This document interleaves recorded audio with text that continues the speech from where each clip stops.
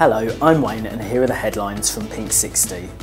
A lesbian couple from Northampton have won £200,000 after their neighbour took 4 years to renovate his Victorian house.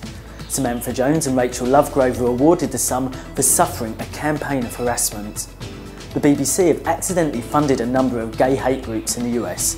The broadcasters were linked to the online bookstore Christian Values Network, which donates cash to homophobes, but have now ended the relationship. A lesbian stripper has surrendered to police after her abandoned children were killed in a fire. Kiaira Pollard's sons perished in a blaze which destroyed her Pittsburgh apartment last month. She has been charged with 2 counts of homicide.